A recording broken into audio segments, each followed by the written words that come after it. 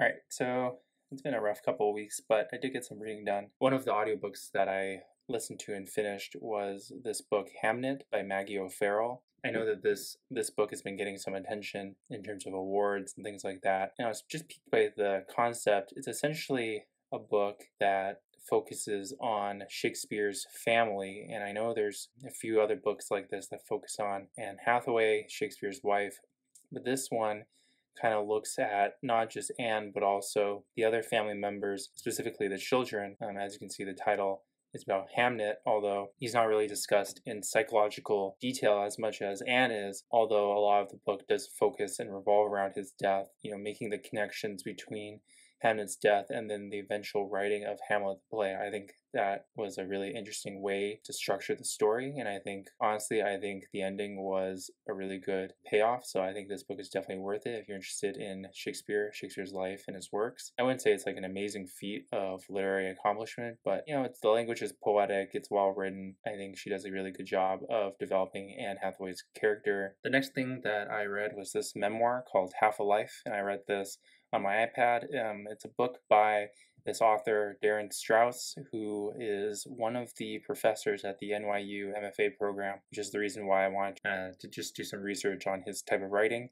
It's very short and very captivating. It's about how Darin Strauss, when he was in high school, while he was driving, he hit and killed another high schooler, and how that trauma of killing that person and then having to deal with the social and legal implications of that accident, how that affected his life, and how that leads up to his eventual writing of this book. I just think the way he it's very fragmented. The chapters are very short. There's a lot of white space, kind of showing how that force of the trauma really affects his memories of the incident, and it really goes a lot into how the source of a lot of honest writing, especially memoir writing, nonfiction writing, comes from these traumatic instances when we're younger. So I think it's a really interesting book. The next book I read was Vesper Flights. I was really excited to read this one by Helen Macdonald, who wrote H is for Hawk, a book that I really enjoyed.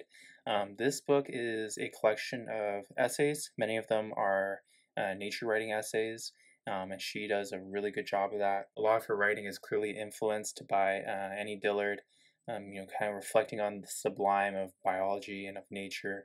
A lot of commentary on climate change that I think is really important. Objectively, this book is probably too long, and many of the essays are a little bit too self-indulgent, but I love Helen Macdonald's writing style. I wouldn't say there is as much existential angst in this book, more so just kind of despair about just the general state of the world vis-a-vis climate change. So I do think it can drag on, and if I were you picking up this book, I would just kind of flip through the essays and just kind of pick up the ones that are interesting to you. I think this is how Helen Macdonald would have wanted her book to be read.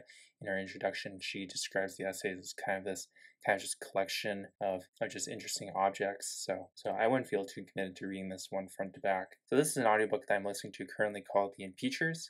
It's by Brenda Wineapple, who is a teacher at the New School, whose MFA program I'm also applying to. I just wanted to get an idea of her writing, which seems to be very focused on historical fiction. I know she's written a lot about biographies of Emily Dickinson and other writers. This book, called The Impeachers, is about the impeachment of Andrew Johnson in the 1800s, which I think is extremely relevant to what's going on right now, and I kind of wish I had listened to this a year earlier when Trump was getting impeached. But I think she captures a lot of the anxieties and a lot of the political doubt that went into this process, which I think is going to be always relevant to our current American situation. I will say this book is extremely long, extremely hard to get into unless you're really into like the psychological details of all the different politicians. Unfortunately, though, I'm just not that interested in learning about the lives of some of these politicians who I've never heard of before. I think she does a good job of teaching how Reconstruction was at the heart of this process and how that kind of affected the different politicians who are either pro-slavery, anti-slavery. If anything, it's a good history lesson. I also tried to read this book by Darin Strauss. This is a work of fiction called The Queen of Tuesday. It's about a movie star named Lucille Ball. Honestly, I read about 20 pages of it and then I just had to put it down because it was kind of boring.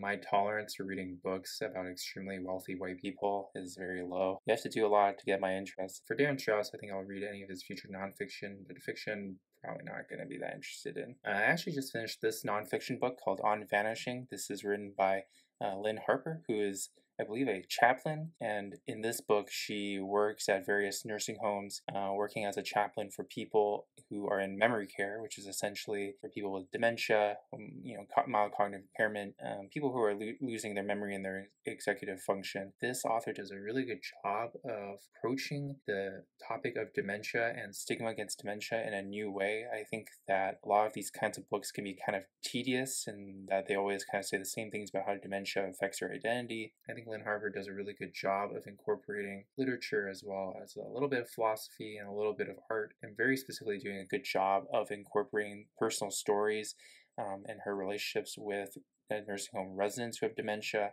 I think she does in a really insightful way, and she actually works pretty hard to incorporate new insight into the discussion about dementia. What adds a really interesting dimension to this is she has done her own research on her own genetic history, finding out that both her parents have the ApoE4 allele, which gives her a 25% chance of being homozygous for ApoE4, which is associated with extremely increased chance of developing Alzheimer's. So she has this really interesting way where she views her life as inevitably leading up to dementia.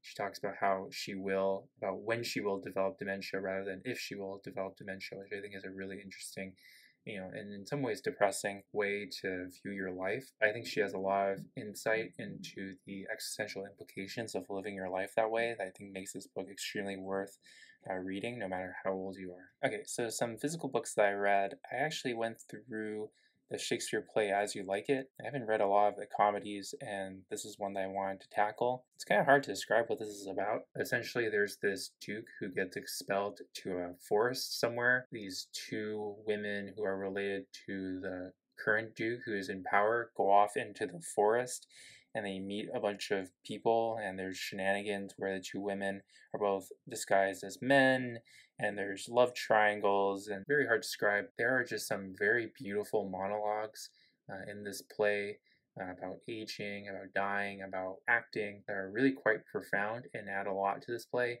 I don't think it's the most easy to read. There's a lot of songs, there's a lot of jokes that modern readers probably won't get, but I think if you watch a performance, it's gotta be pretty entertaining. I think out of the comedies that I've read, probably one of the ones that I enjoyed the most. Usually I like to take on reading projects where I'm reading shorter works, but also trying to take on a longer work. So I bought this edition of William Vollmann's Fathers and Crows from a used bookstore, and it is a book that I believe is almost 1,000 pages. It's about the discovery of Canada by the French, about Champlain and all these figures in Canadian history that I used to learn about in elementary school, and their interactions with the First Nations people of Eastern Canada. I'm only 100 pages in.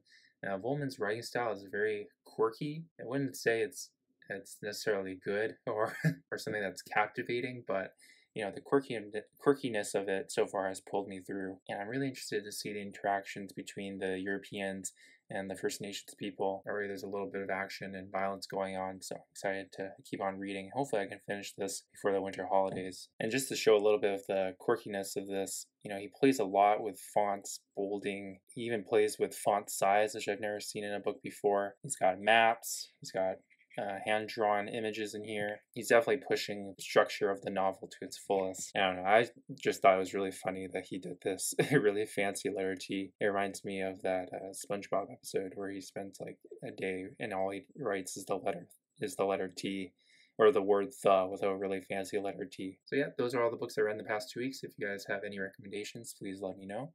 If you've read any of these books and wanted to leave a comment, please feel free to do so. Yeah.